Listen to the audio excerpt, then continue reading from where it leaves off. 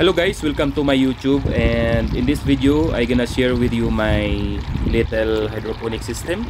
And we have a 10 days old pak choy and butter crunch lettuce.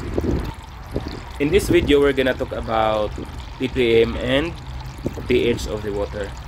So I have a measurement tool, which is the TDS, and the other one is the pH right there. So right now guys, we're going to measure the ppm.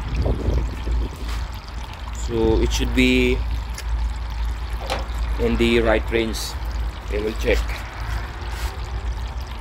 right there. So we have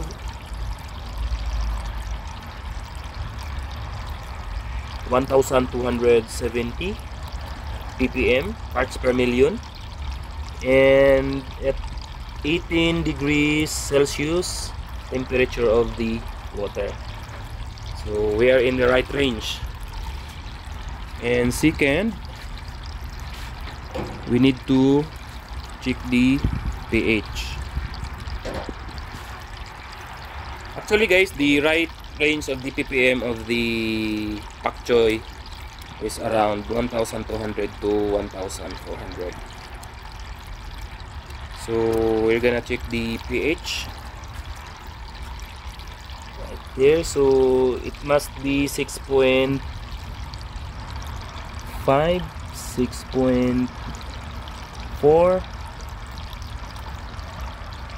So the right range guys for the pH would be around 5.5 to 6.5 pH. So we are inside of that range, which is 6.4 right there.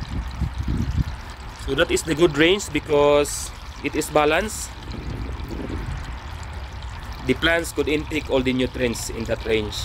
Okay guys, so that was my measurement in my hydroponic system. So thank you guys for your watching, and I hope you like the video, and don't forget to subscribe to my YouTube channel.